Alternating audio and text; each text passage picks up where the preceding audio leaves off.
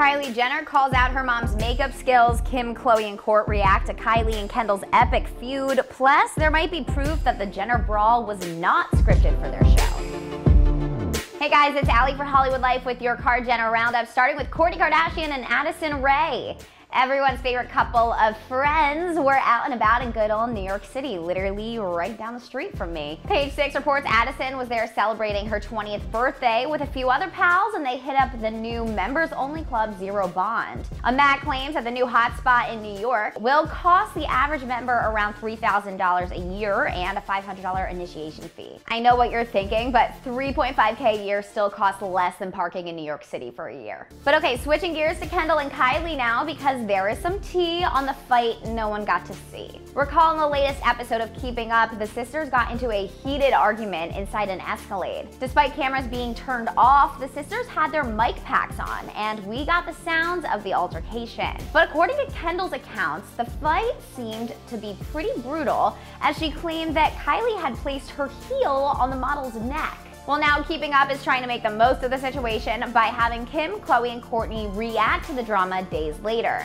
The trio are concerned for Kylie and Kendall, and Kim in particular could see Kendall was very shaken by the whole ordeal, considering she suffers with anxiety. The sisters are also worried about their momager, who's having a hard time processing the incident, especially when you consider that Kris was the one who suggested a family trip after witnessing Kim and Kourtney's brawl air on Keeping Up. You know she's bad when the show's mastermind questions if the show's gone too far. But okay, adding to this, some eagle-eyed fans figured out when this whole thing happened. Fans cross-referenced paparazzi photos of the family that were dated around early March, right before lockdown started to happen during the pandemic.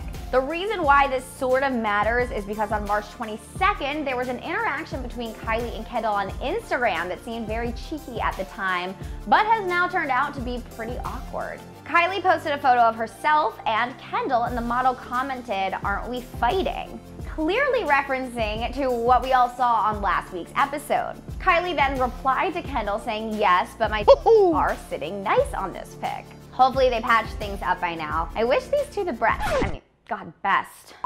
But okay, one more Kylie story. Sorry, let's talk about the lip kit mogul's latest YouTube video with Kris Jenner. The beauty billionaire had her momager put makeup on her. However, at the start of the video, Kylie makes it known that she's not totally on board with the video concept by telling her mom, "Not that you're not good at makeup, just you're not my vibe." If I ever told my mom she was not my vibe, she'd snap me harder than Thanos. However, Kris then begins to agree with Kylie by the end of the video and even compares her lipstick application skills to that of Stormi's. Does Stormi normally make Kylie look like Donald Trump? Oof. I've said too much. Okay then, make sure you guys have hit the sub, like, and bell button. Don't forget to follow me on social media at Ali Stagnitta and stick with us for all the latest. Bye guys.